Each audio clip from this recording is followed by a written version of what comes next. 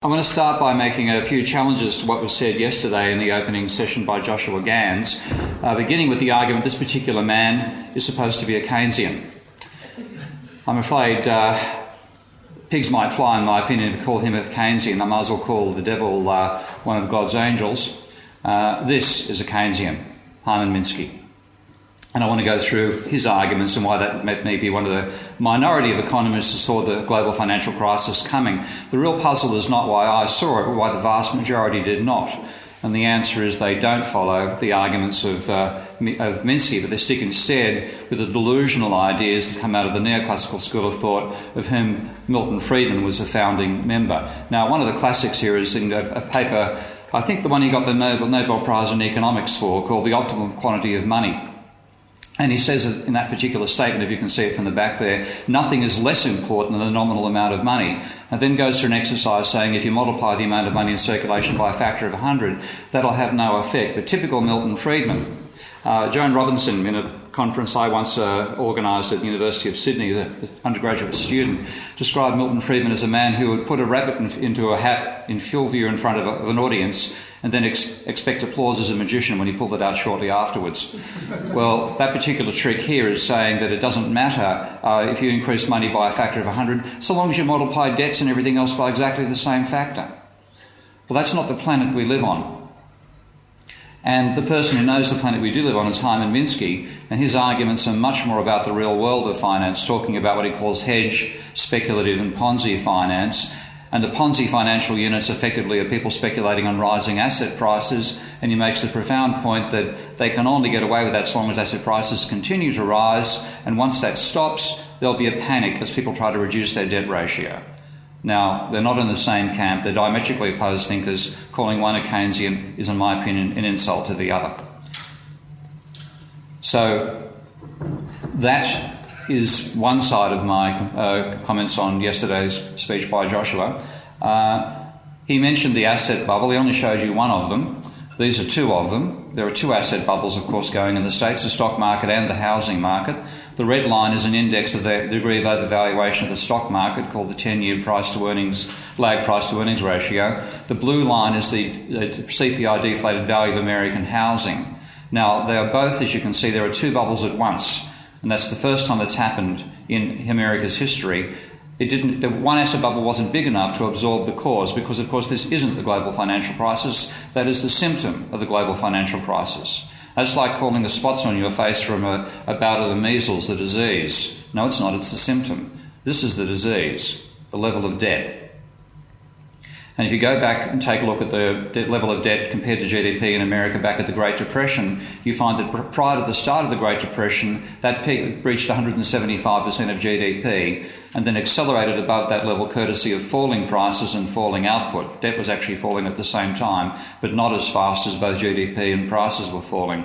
We are now in America at 300% of GDP. So the factors that caused the Great Depression are about 1.5 times as strong this time round as they were back in the 1930s. Now, I keep on being told Australia's different. I call it the kangaroo theory of economics. Well, partly that is true. Skippy does have a slightly lower level of debt, but the pattern just looks just the same over time of a peak and then a crash in debt levels compared to GDP. The first of those peaks you can see was the peak caused by the Melbourne land bubble, which then burst and caused the depression of the 1890s. Then we had the depression of the 1930s, and people are telling me now we're not having a crisis. If there's any correlation between debt levels and our economic situation, we're still in one. Now, it's also been said quite regularly, I noticed Glenn Stevens made this comment to a parliamentary committee long ago, that nobody predicted this course of events. You couldn't see which way you couldn't see this was going to happen. This is a year after I started making this case. I started publishing a regular report called Debt Watch, and this is the conclusion of that Debt Watch statement. And I've interested looking back and taking a look at it, I noticed I had some sort of inkling, maybe they're going to double the first home buyers grant again. Unfortunately, I got that one right. And if you do those sorts of policies, as I said, you'll just make things worse in the long term, the medium term. It might work for a short while, but restore the bubble, but you're going to be back in the same dilemma again. Now, I can go back further than that again. I've given some quotes there from an article by an academic in the Netherlands who tried to identify other economists who saw this coming prior to the crisis. He came up with about a dozen. Apparently he's up to about 3 dozen now who've got legitimate claims that they called the crisis before it happened. That's not particularly good out of a profession with probably about 20,000 members. And most of them were in the camp of saying it couldn't be predicted. I made a submission to the Wallace Committee on deregulation, financial deregulation in Australia back in '96. And at the hearing, they told me they were considering securitisation of loans. And I was so shocked by that I wrote a supplementary letter the day after I made that case and made the comment that securitisation doesn't alter the key issue, which is the capacity of borrowers to commit themselves to debt on the basis of euphoric expectations during an asset boom. And then, of course, if that boom doesn't continue, then those borrowers will be made bankrupt, but not only them, also the people who purchased those securitised loans, believing they were a source of income, will also potentially be sent bankrupt.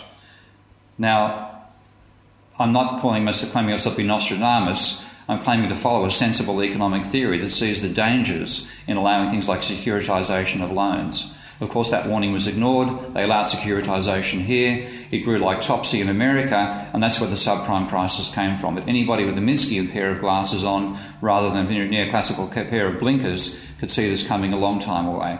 Now, speaking of blinkers, I think one of the best pairs is being worn by the OECD. In June of 2007, this was their outlook for the global economy.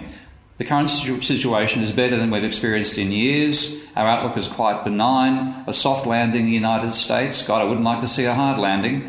That wheel falling off the plane in Melbourne would be nothing compared to a hard landing with this guy at the wheel. And on they go, expecting the OECD to be characterised by strong job creation and falling unemployment. That was June of 2007.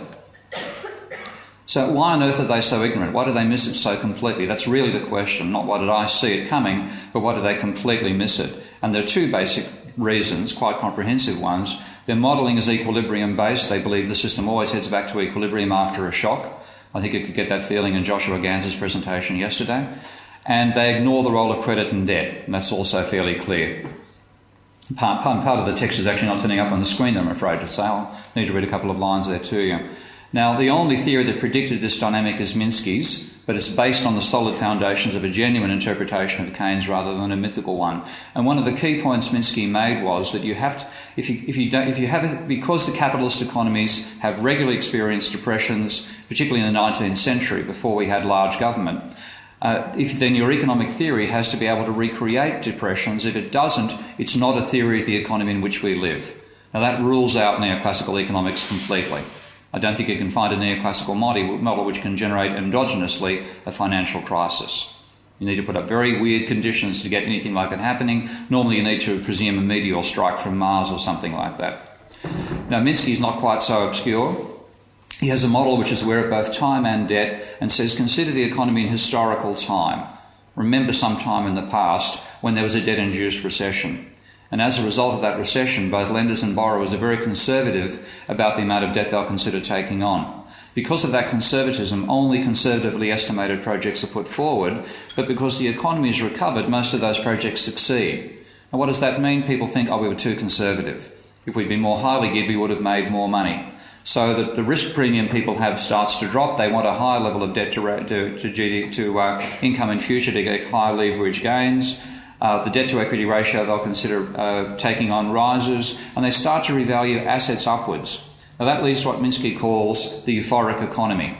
And it'd be an interesting exercise to go through the financial review over the 20 or 30 year period and see how often the word euphoric was used to describe expectations during things like the Poseidon bubble and all the other bubbles we've had, particularly the 1980s. And Minsky's argument is a period of tranquil growth in a capitalist economy will lead to rising expectations. So even if you can define an equilibrium for the economy, behaviour under uncertainty will cause that equilibrium to become unstable and the economy will go into another bubble. And the classic line, stability or tranquility in a world with a cyclical past and capitalist financial institutions is destabilising. So for a while that works. You get self-fulfilling expectations, meaning a high level of investment, growing the economy more rapidly, validating a wide range of investments, including those involving debt, rising asset prices, so any idiot can think they're a genius on the stock market when prices are going up, and an increased willingness to lend, which actually drives up the money supply. I'm going to come back to that later, but the money supply is not controlled by the government. The reserve banks around the world admitted that 20 years ago. Economics textbooks still teach the opposite, but certainly the money supply will expand under the demands of the financial sector to provide the money it wants for speculation and investment.